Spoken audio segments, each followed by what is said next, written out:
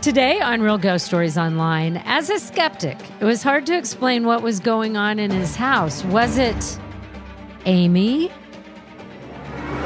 This is Real Ghost Stories Online. Hey, share your real ghost story with us. We would love to hear it. Call in anytime. It's 855-853-4802. You can also write it in. Do that at realghoststoriesonline.com. Then you can get ad-free versions of the show if you want to go that way. You'll also get the advanced episodes, access to the archive. By the way, it's massive. Then become a premium subscriber. Do that through Apple Podcasts. Try it 3 days free. You can also sign up through patreon.com/realghoststories or at ghostpodcast.com. I'm Carol Hughes, and my sister Kathy Gordon is with me today. Well, hello. How are things going? It's hot AF, but other than that... Yeah, I think it's supposed to be about 104 today or something. Yeah, it's really bad. Yeah. Our friend really Pete hot. from Australia, we had an episode with him on the other day. He messaged me the other day, and he's in Australia, and he's like, so is it still hot there? Because they're much cooler weather. It's their winter. They're flipped. Yeah. And I'm like, yeah, excessive heat warnings every day. That's interesting. Well, I'm having a hard time wrapping my head around the fact that someone named Amy could be a ghost. I know. It's just such Kind of a adorable. fun name. Every Amy I've ever known has been a nice person that I've liked. And it's, Pure Prairie League did that song about Amy. And I just think that Amy just seems like such an upbeat, positive, kind of happy name. I'm having a hard time thinking of a ghost as Amy. Right? And it seems like Amy, the helpful ghost, like she would be the one who would be doing all the things around the house and helping you out. Yeah. It's like, thanks, Amy. Thinking.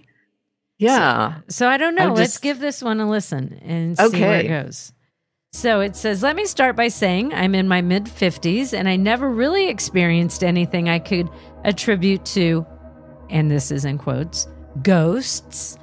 I've always enjoyed reading or watching shows about the paranormal as a form of entertainment. Call me a skeptic. However, my views are leaning towards maybe there is something to this. That was also in quotes. My wife is a believer and has had several experiences in her life. She told me that she believed there was a ghost in her house. My story is pretty tame compared to most. It begins with the purchase of a new home a few years ago. The home was built in the late 70s, so it's not like it has a really long history. It's a modest 1.5-story Cape Cod style home. There are 2 bedrooms upstairs, one on the main floor. There's an open balcony at the top of the stairs that is essentially a hallway between the 2 upstairs bedrooms. This balcony looks down on the main floor. So if you wanted to do Broadway musical scenes in that house, you could do Don't Cry for Me, Argentina. And you could do that above the people in the living room downstairs, and they would be like, oh, that was so cool. Well, I was just thinking how delightful the house sounded. Right. And I'm thinking about using it for musicals. Yeah, and I'm thinking this sounds like a wonderful house. But you can't tell me that if you went to somebody's house and they had that setup going on, I would totally sneak up there and do that. I would. And I would make everybody emotional, and they would be like, God, Carol can not really sing, but that was great. But it was very moving. So anyway, it says, not long after my wife and I moved in, I would notice what I call shadows, also in quotes, out of the corners of my eyes. No detail, but just a bit of movement at the edge of my peripheral vision. When I turned my head to better see what was moving, I would see nothing there. This happened on a nearly daily basis. I wrote it off to getting older and declining vision. I mentioned it to my wife and found out that she, too, had been seeing the same thing. This was pretty much all that happened for over a year. During our second year in the house, we began to notice things being misplaced. Little things like an ink pen that we kept in the exact same place to jot down notes would come up missing, and then show up in the oddest places, like the bathtub.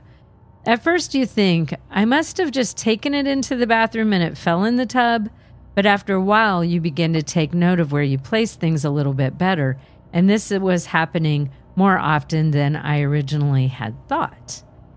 We are the type of people who turn off all of the lights in our house when we go to bed at night. We don't typically leave lights on in rooms we are not in. I decided to install a pair of motion-activated lights near the top of the stairs and bottom of the stairs that ensured that we would be able to see the stairs well if we needed to use them in the middle of the night. They worked like a charm. After about 2 months after being installed, my wife began to notice the lights coming on all by themselves. It only happened if I was not at home or asleep in bed.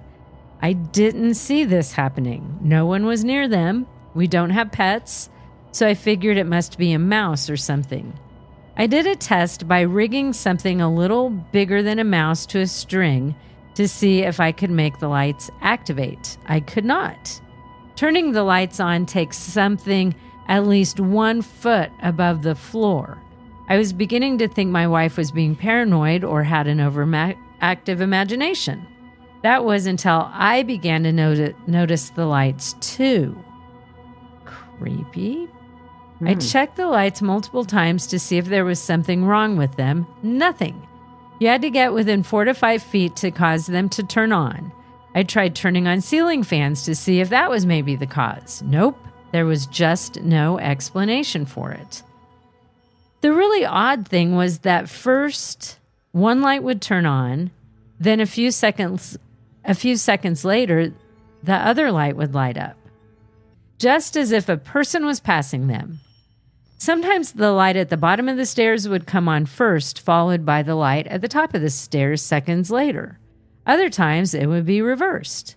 It began to happen often enough that my wife asked me to disable them because it just freaked her out too much.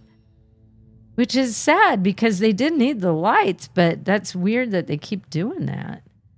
Yeah, but I'm kind of with her, that just would bug you. I know. And it keeps happening. And what's triggering them?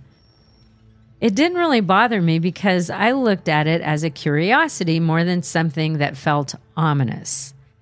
She was just too creeped out by it. She was beginning to feel somewhat threatened. She couldn't explain why, but she did. Not long after I removed the lights, I was talking with a neighbor. In conversation, I mentioned that my wife thought the house was haunted. My neighbor said, "It must be Amy." I asked, "Well, who is Amy?" And he told me that the lady who sold the house to us had a daughter who unfortunately passed away from an illness at about 10 years old. That happened about 15 years ago. He informed me that the bedroom downstairs was hers.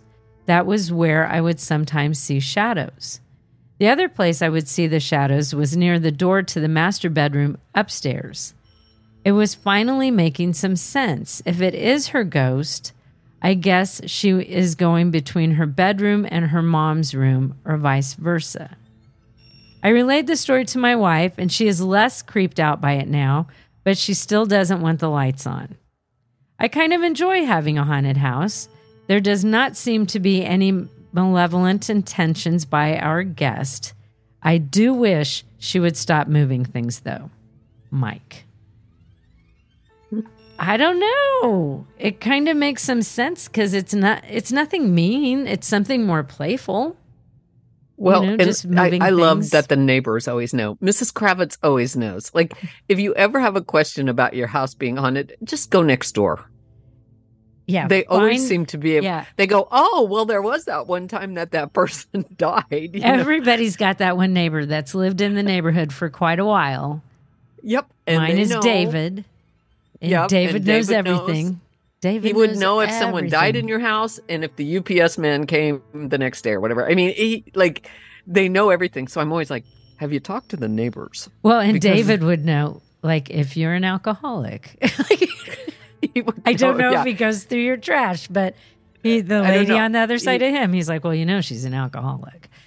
And I'm like, I didn't know. I did not know that. I did not know that. No, I don't know. I'm usually the last to know any of those things, but I do think that it is funny that we have all these ghost stories and people always say, well, they talk to the neighbor. And the neighbor told him who it was, who this ghost. Oh, well, you must be talking about this person or that person. And because that would have been a significant event to them. If they're living there and this young girl dies, it would have been oh my so tragic. God, I couldn't imagine. And it's hard after you lose somebody you love to leave that place. You feel like you're abandoning them. Yeah. You know? But then you so the mom probably felt like, I need to stay here for a long time, and then eventually decided maybe for her own health she just needed to go ahead and start over and try to move forward with her life. So she sold the house, but they wouldn't have known that part of that house. And so it's kind of nice that they've moved in. They seem to be a really nice couple and have brought some joy to the house. And I love the fact that they seem to be able to coexist happily. It seems to be that they're okay with it, though the wife does seem like, I don't want the lights on. I mean, I don't want to know when the ghost is walking through the house. That bothers me. Something pretty creepy about that. But I kind of love the fact that they're like, it's okay. I do too. I like that. Mm-hmm. And especially knowing that it could be the ghost of a little girl. It's like, we can take her in, because you kind of feel that. Yeah. So I think it's pretty sweet. Though he is right. I would find it very annoying if I wanted my car keys and they had moved. I'd be like, Amy, bring me those car keys. What you gonna do? I think I could talk to you for a long time about these car keys. Maybe longer if I do. Oh, yeah. I don't know. It's a good song, guys. If you haven't listened to Amy by Pure Fairy League, it is a good song. I like it. So let's go on to another story. This says, this happened about 2 years ago when my cousin, his sister, and brother-in-law moved into a new home in Little Chute, Wisconsin. That weekend, I decided, that's a funny name to me. I don't know why. Little Chute.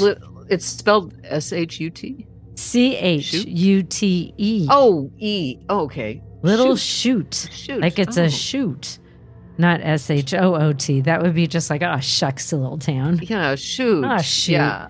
I was spelling shut, I guess. That weekend, I decided to visit their new home because they were doing a housewarming celebration since they'd moved in 3 months ago, and I spent the night with them. Later that night, my cousin and I stayed up late watching movies, catching up, and playing games as usual, 20-year-old men would do. My cousin then told me about a creepy house experience that he had experienced about a week before. He said that he was not sure if it was real or not because he was half asleep and half awake. Anyways, a week before, he slept downstairs in the basement because it was really hot. And then in parentheses, it says, Wisconsin summer, I tell ya. Where he slept downstairs was under the kitchen floor and the small laundry room, which was connected to the kitchen. In the laundry room, they kept a box of toy cars, Hot Wheels, from when some of their little nephews came and visited and left it there. That night, when he slept in the basement, he was woken up by a big bang on the wall connected to an unfinished bedroom in the basement. He then just rubbed it off as something probably fell and went back to sleep. According to him, it was around 4:30-ish in the morning. As he was falling back to sleep, he heard someone playing with the toy cars upstairs on the kitchen floor, like they were rolling the cars around the kitchen floor. They didn't have any small children living with them. He then got freaked out and he tried to think positively, like it was the pipes, and dozed off to sleep. I get that, like you're hearing something creepy at night and it's like, I got to debunk this, so it's the pipes. But if I'm still hearing it, I could never go back to sleep. I know. Can't do it. You do try to put a positive spin on it and say, well, because this house, other thing. When I moved in, it does make weird noises when the wind blows really hard, and in Kansas, that's frequently. And it took me a while of laying there in bed going, my God, what is it? And then I finally I got to where I would look at the wind speed on my phone and be like, oh, it's pretty windy. Mm-hmm. And then the next time, pretty windy again. Yeah, but I don't think you can mistake something rolling across the floor above you. Exactly. So it says, when he woke up that morning, he checked if anything had fallen in the unfinished bedroom where the Big Bang came from, and there was nothing in the room or anything that could have possibly triggered the Big Bang. He then went upstairs and checked around the kitchen. There was also no sign of any Hot Wheels anywhere, as every toy car was in the box where it was left. Later that night, when his sister and brother-in-law came home from work, he asked them if they had seen or heard of any toy cars in the kitchen or a Big Bang as they slept upstairs. They replied no and thought he was just dreaming. After hearing about his story that he experienced and demoed the Hot Wheels and how it sounded on the kitchen floor, I brushed it off and told him he was just overthinking things and that he was probably dreaming because, like he said, he was half awake and half asleep. Well, that night, we both slept in the basement because it was too hot. They didn't have AC, and we stayed up late as well. But my cousin fell asleep around 3 a.m. while I was still up talking to my girlfriend at the time. 4:30 a.m. rolled around, and while I was preparing to sleep, I heard a few footsteps upstairs in the kitchen. I then brushed it off as it was my cousin's sister up for something, which you would do. You'd hear footsteps and you'd be like, well, obviously it's somebody getting a drink of water. Yeah. A few moments later, I then heard someone playing with the toy cars on the kitchen floor, rolling the cars from one side of the kitchen to the other side. It happened a few times. And then I got curious and was like, no way this is happening. So I slowly went upstairs while the toy car was being rolled around still. And as I slowly opened the basement door to look into the kitchen, the rolling sound stopped, and there was no one there. I really was expecting to see something, so I then turned on the lights and looked around the kitchen for the cars or anything that could have made such a sound and found nothing. All of a sudden, I got this cold, freezing chill down my back, and the lights started to flicker. I felt as if someone was right behind me.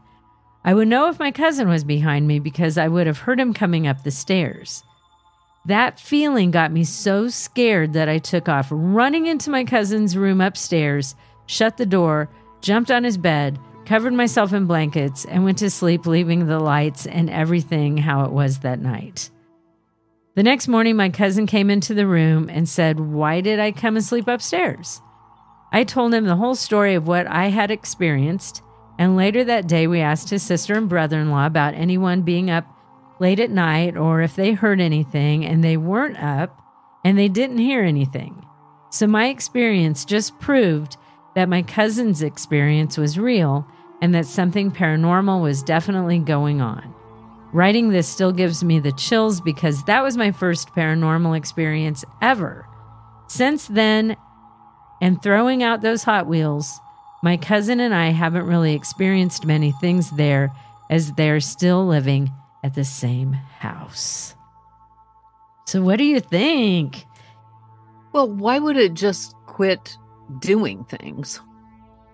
I mean, like just the Hot Wheels are possessed? Well, and that's the weird thing because maybe I never thought of a haunted object as being a Hot Wheels car. But maybe, I guess anything could happen. But I do think it's weird because the Hot Wheels weren't really moving around on the floor.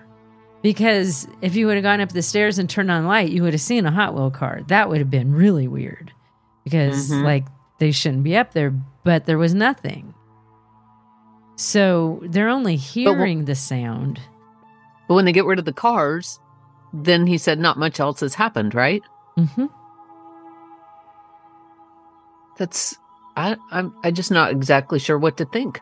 I mean, I totally believed that he was hearing something up there, and it sounded like Hot Wheels cars, but could it have been something else? Was there something other than that would be making that noise? But nothing is, I mean, it's just, I don't know, could be coincidence. They threw out the Hot Wheels and the shit stopped. But I don't know. It just seems weird. It is a weird one to me. Mm-hmm. Because it happened to him. It happened to both of them. So that kind of right. is good. That validates it. Yeah. So that would be good. Awesome. It happened to you too. I'm not crazy. Yeah. But the fact that it doesn't happen again, it's like, why? It's just odd. Yeah. And did they throw out the Hot Wheels, or did they should have given them back? So where'd they come? They came from the nephew. It was like a kid's Hot Wheels. You don't throw out a kid's Hot Wheels. Let me see.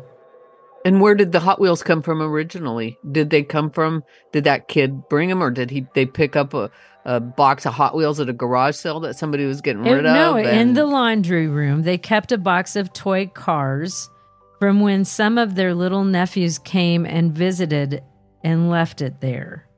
So it sounds like we don't know where they came from originally. It could have been, my guess would be I was Walmart. at a garage sale. Yeah. I picked up some there's a box of Hot Wheels. Let's take them home for the kids when they come. And then who knows what you brought with you. I know. It's so funny because you think of haunted objects as dolls, number one, or mirrors, or maybe an antique dresser. I don't know. But you think of them as being old antique-y things. You don't think of them as being Hot Wheels. I don't know. I think it's interesting they got rid of the Hot Wheels and then it stopped, but the Hot Wheels they weren't really making the noise. I think it would have been even creepier if the Hot Wheels would have been in the kitchen, or they're finding Hot Wheels like all over places. The floor, yeah, or in like, weird places. It's like, wait, whoa, the Hot Wheels should be in the laundry room in the box.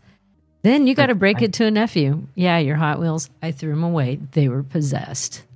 Yeah, satanic Hot Wheels. And then the kid's like, what do you mean by that? What do you mean they're possessed? Well, let me explain that to you. They're really hot. To learn this.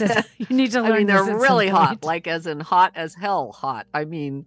Yeah, because it's just a demonic spirit and it's letting the devil in. So if you want to play with them, that's fine, but that's on you.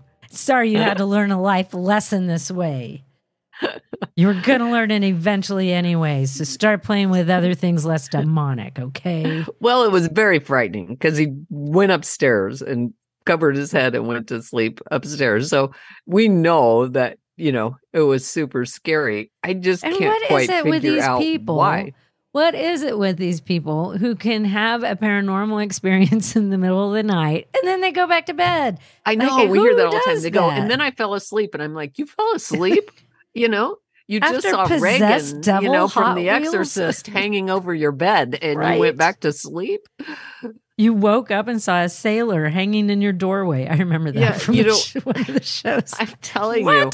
What? No, wait. And here's the deal. After that happens, every light in my house is turned on and the TV, and I am watching the Dick Van Dyke Show. I'm watching the Dick Van Dyke Show from my car 20 miles away on my phone. I'm driving somewhere around town, waiting for daylight. Like it scared the shit out of me, but then I went back to bed. So. And I'm like, you went back to sleep? How? Well, if you like the show and you want an ad-free experience, sign up to be a premium subscriber. Do that through applepodcast.com. Try it for 3 days free, or sign up through patreon.com/Real Ghost Stories or at ghostpodcast.com. And for all of us here at Real Ghost Stories Online, thanks for listening.